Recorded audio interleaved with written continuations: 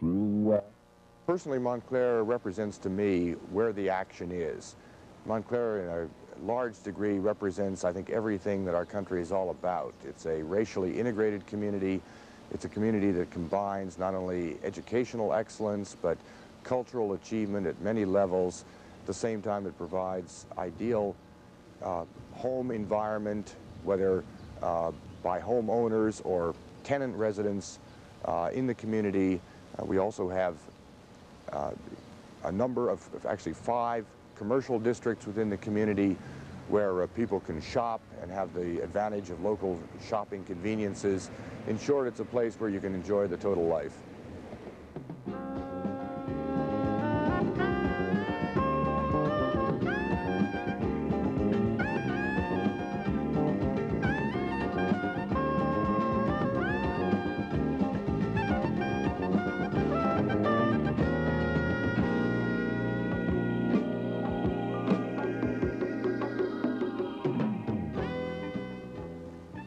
Montclair offers so many things to be proud of, it's hard to single out any single examples. Certainly the long tradition of excellence in our public schools is one of the great hallmarks.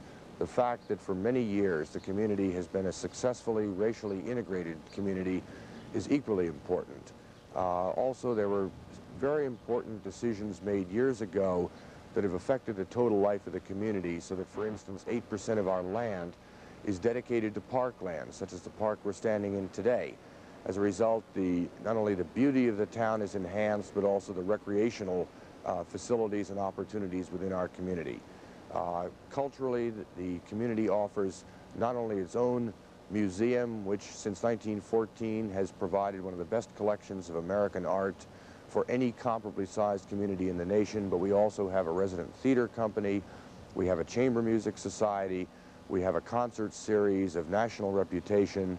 We have a number of volunteer or semi-volunteer groups, such as an operetta club that provides musical comedies twice a year, and many more cultural activities. It also is important, I think, and significant that one of the state colleges, Montclair State College, is located within our community and affords educational opportunities not only for our own residents, but for a total of about 8,500 full-time equivalent students who also participate in the community, and about a third of the student body lives in the community. In short, the total mix of activities, recreation, cultural, institutional, educational, provide a broad spectrum of opportunity for anyone who chooses to find it. I think the fact also that we're located 12 miles from the heart of New York City also provides job opportunities and opportunities that would be available from any major central city. I wanted to perform my duty in a normal fashion like any other man performed the duty.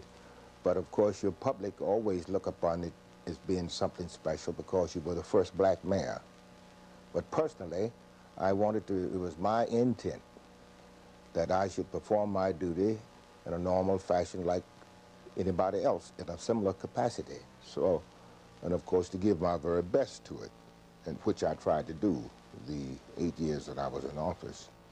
If I looked upon the 8 years that I was in office as some of the more exciting years of my life, it was exciting, challenging, and perhaps when one serves in a public capacity like this, one of the greatest feelings you can have is when you get something done, the sense of achievement.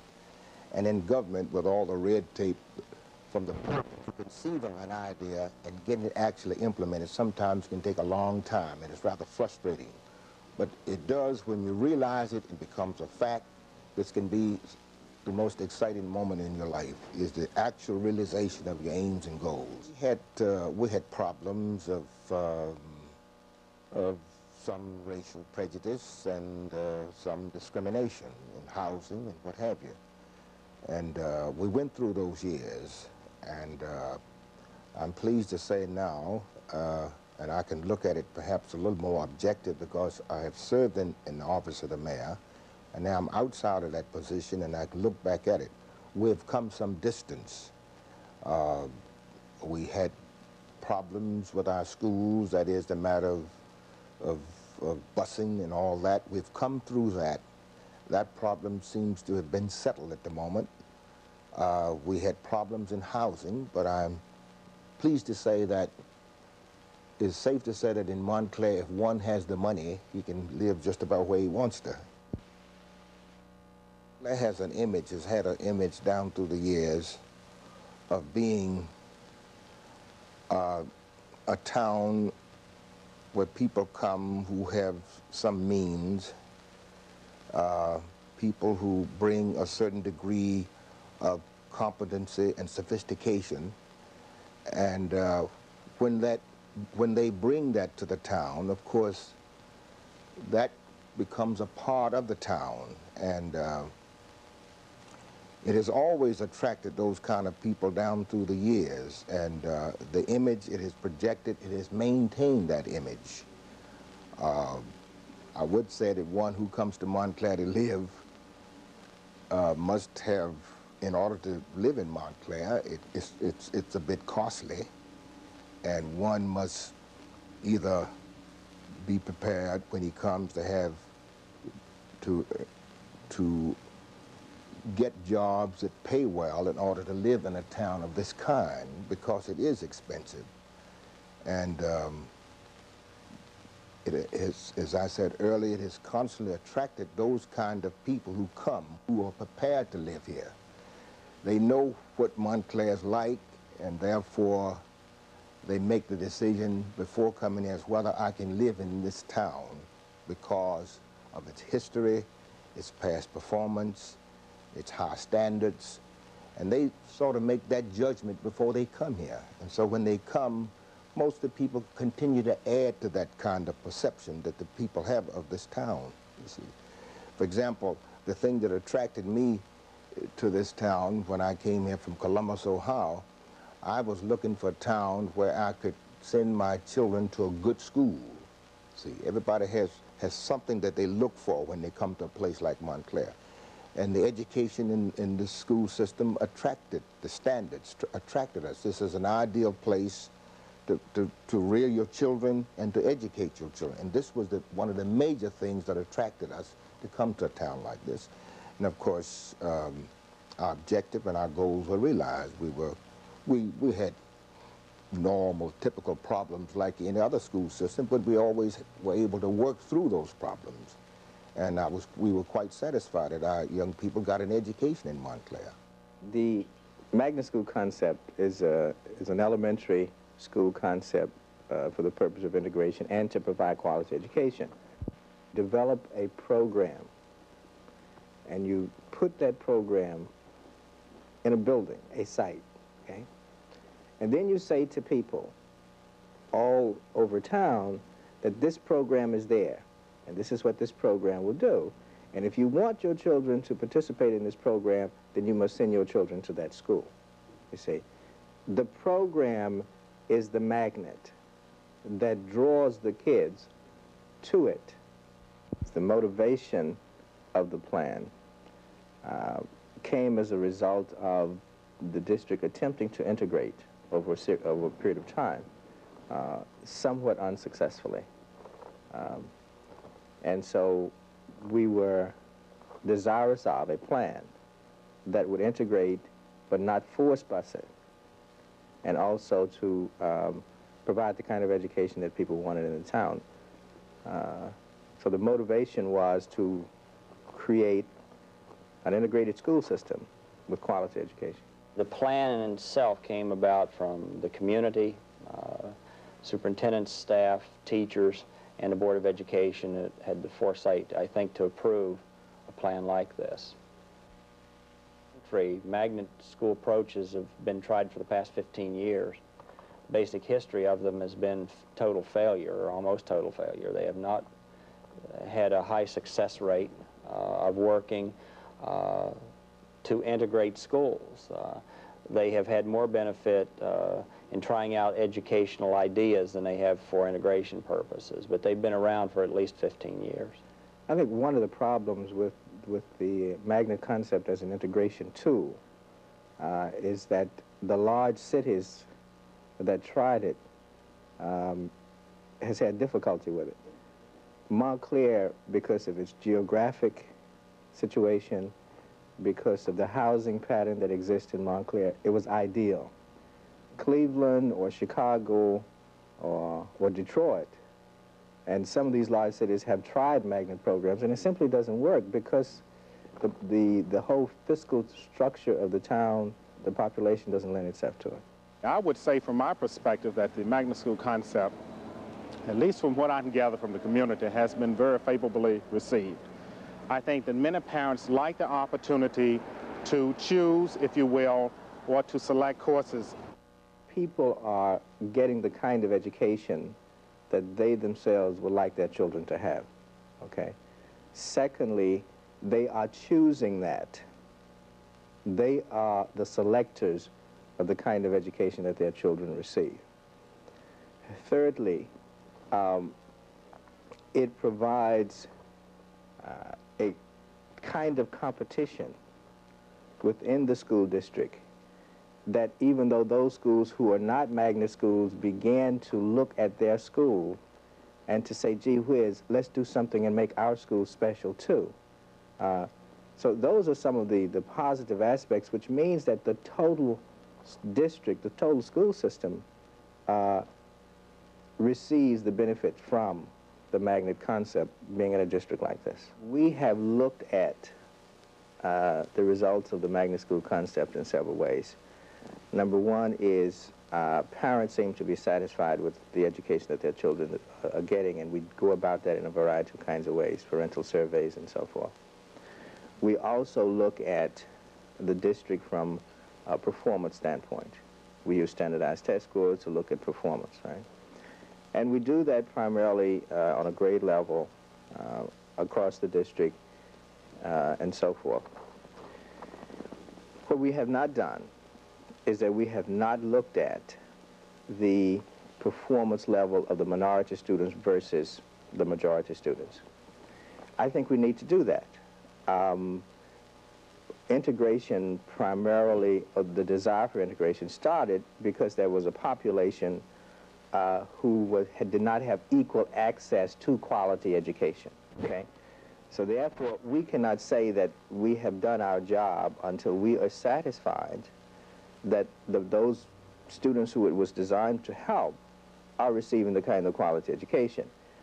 It is not necessarily true that simply because they're in the room together that that's happening, and we need to look at that. I think the magnet school concept is very successful, at least in Montclair. In this particular school, Glenfield, I contribute that in part to the open access that children have to all facets of the curriculum. Being in this type of program, and particularly for minority students, it is very important that the opportunities are afforded to all. My racial population in this school is 50-50. Therefore, out of the 40 or 45 courses that we have coming under the Gift and Talent program, which is part of the magnet school concept, we have found that the children enjoy those courses very well. Well, I really like it at Glenfield. This is my third year here, and I like the way they teach, and I like the integrated system. I think it's nice to come here to Glenfield, and I've been here since last year, and I'm a 7th grader. And the whites and the blacks get along together. They don't call each other names or anything.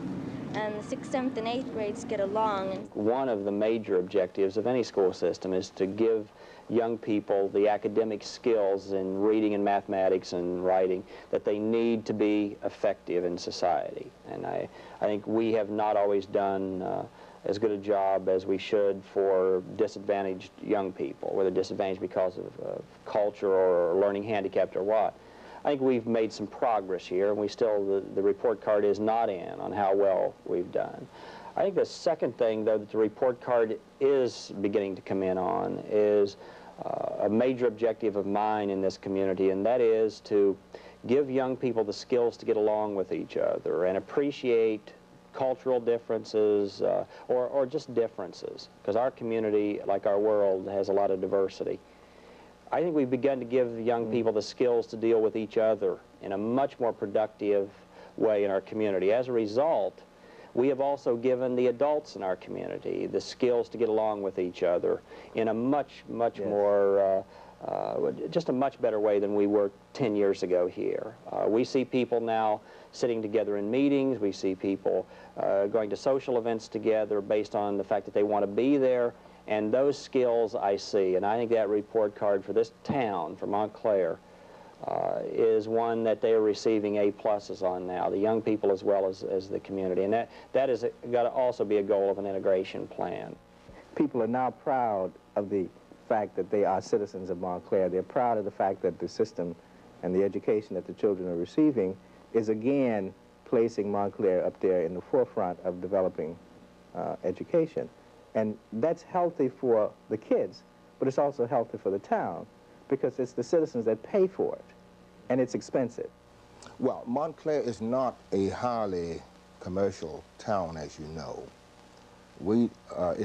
It still carries the label of a bedroom community because a goodly number of the people who reside here work elsewhere.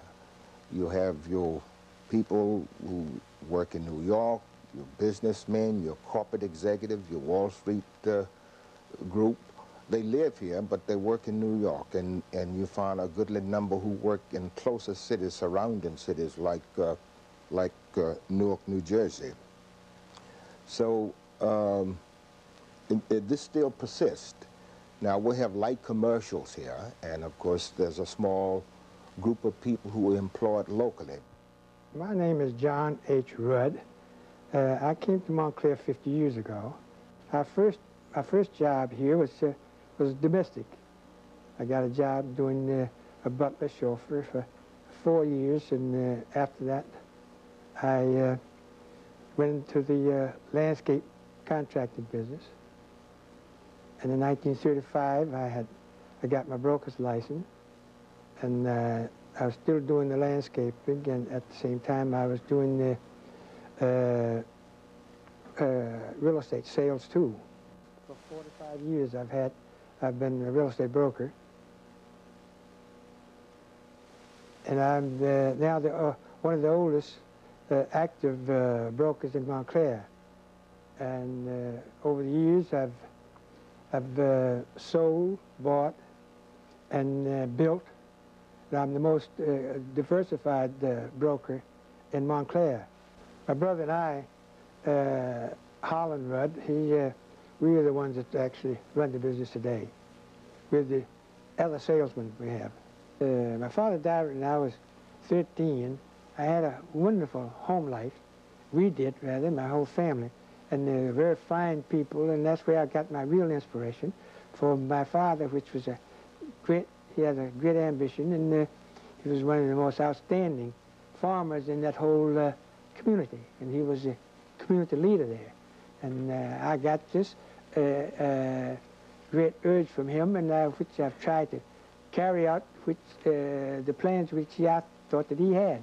I have received cooperation from the black Chamber of Commerce as well as the black and white community, because I've tried to cooperate with them, but I still don't understand. Being a Southerner, I don't understand their philosophy in segregation and integration here, because I noticed that we sell very few.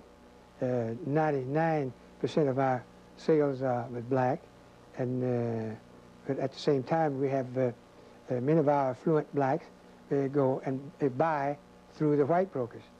So I don't understand that, but however, we have been able to survive, and I don't let this worry me. The South End District is the south end of Montclair. It's now, when I came here, it was all white section here, and this was called a white elephant. And since now the black has owned this and they control it, it's which is about 98% black business here, and we have no vacancies. Very, very seldom we have vacancies here, and it's a very prosperous and a very affluent and a very cooperative section of Montclair. We work together beautifully. We just about have everything. We have the drugstore, we have travel bureau, we have cleaners, we have hardware, we have clay cellar, we have vegetable stores, we have paper stores, we have bank, we have cleaners, we have gasoline station, we have beauty parlors, we have it all. So we can, we really don't have to go out to the community, and it's all controlled by blacks. My business is insurance. As you know, as you can see up there, Jesse A. Bell, it's a State Farm insurance agency. And I'm an independent contractor for State Farm. In other words, I'm self-employed. Montclair is unique in a way. It has a predominantly good middle class and upper middle class black clientele. And as far as homeowners are concerned, it has also a abundance of black homeowners in the area. There have been very little problems that I've encountered as being the black businessman in Montclair. I've been dealing with, say, an average of blacks, whites, what have you, all types of minorities, and I said a heterogeneous type of people, and I think there's very little problems at all, you know, that exist. The area itself, in fact, this particular area in Montclair is somewhat unique. Predominant businesses here, as you see, are black. The people themselves do patronize you in the area, and for that reason itself, you know, I think that this particular area of Montclair is somewhat unique in establishing a business. I think Montclair is a model community for blacks or whites, as far as that's concerned. It is places for great opportunities here, and that's if people want to. But we need cooperation. We need leadership to really develop this town to make it more profitable for all the people. Even though Montclair may look affluent from all outward appearances, behind the nice shrubs and the green grass, there are great needs in Montclair. There are poor people in Montclair. There are people who are on welfare who are in Montclair. And there are over 1,000 senior citizens in Montclair who are below the poverty level, according to the latest statistics. The Senior Citizen Nutrition Program is a program about people. It's a part of the outreach ministry of our church. The nutrition program deals with people who are 60 years of old and older, who live alone, who are unable to prepare meals, who can't afford to prepare meals, and who need the fellowship of other people their age. The services that are offered to the nutrition program are transportation, recreation, health and welfare counseling, legal services, home-delivered meals, nutrition education,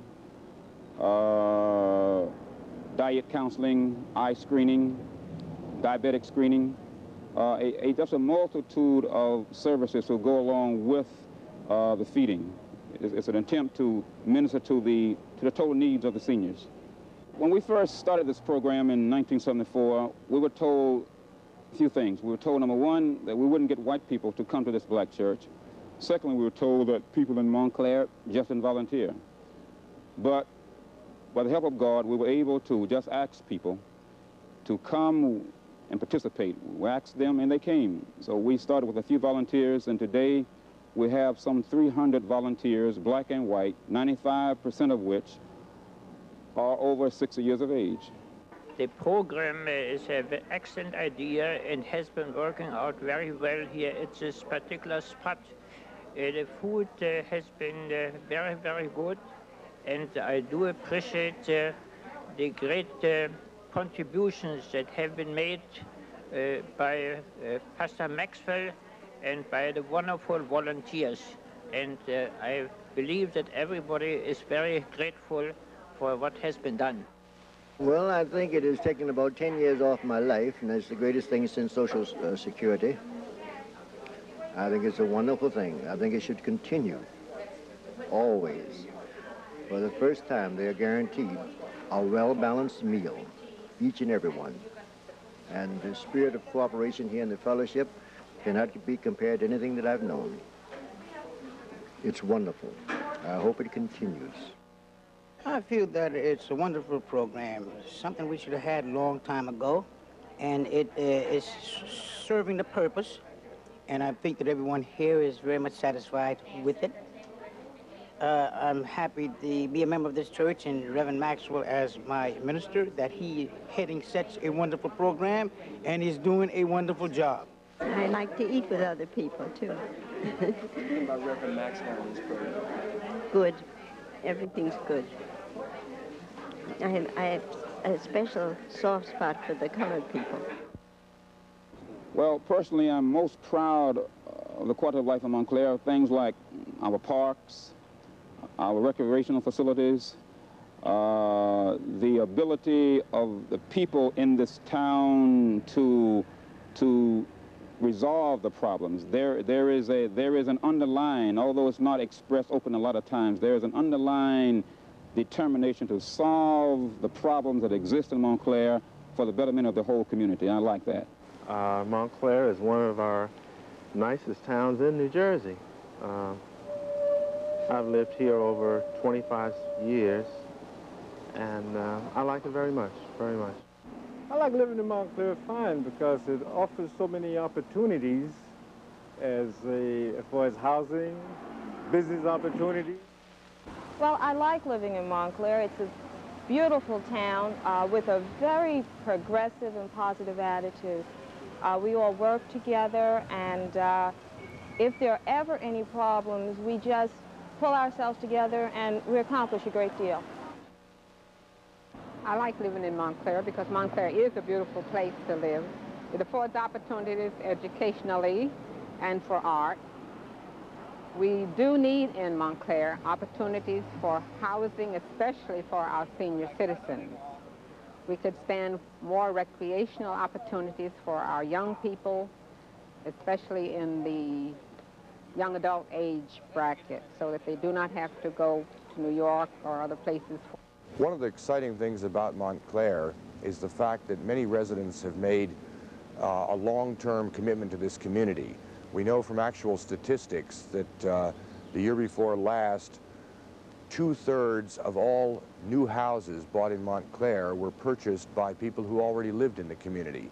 The community, both in terms of its white and black populations, has many families that are 3rd or 4th generation Montclair. I think the thing that's exciting about the town and causes people to stay for such a long time is the fact that in an age of increasing mobility in the population, Montclair is a community that has deep roots and a sense of character and tradition that can't be taken away and can't be found in many other communities.